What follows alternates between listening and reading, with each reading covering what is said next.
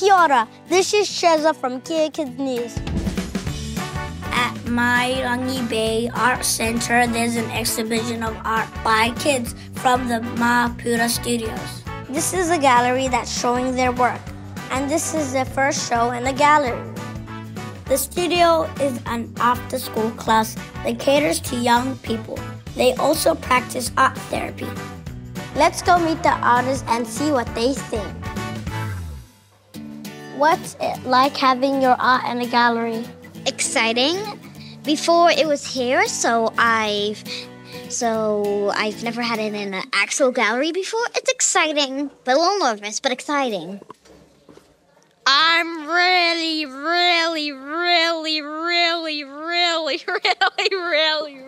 scared. Because the art that I've seen in the art gallery are like 1,000 times better than my art. Like, literally. That is not true, Daniel. Your art is great.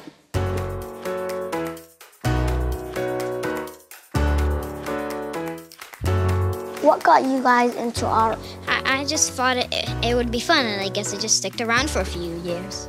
My mum does art, and I wanted to do it with her.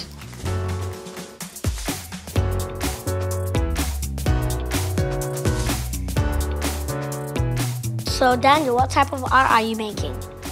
I am making some watercolor art with salt and rice. What is your favorite art to make? I'm not sure. I like a bunch of different art styles, but if I had to pick one, it would be watercoloring. I think my favorite is either normal printing or dyeing, actually. Tell me about the piece that you do in the exhibition. I did like a few sketches and a few paintings. That's it. Well, I just did some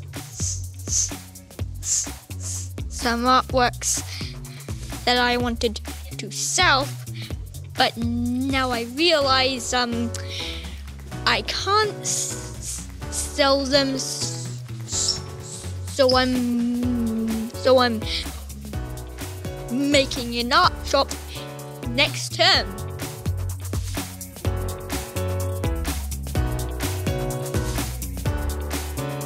What is you guys' favorite thing about doing art? Having fun and drawing and painting. I have no idea. I just like art for no reason.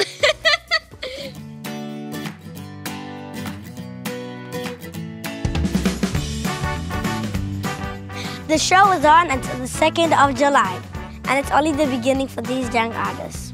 This has been Shaza reporting for Kea Kids News.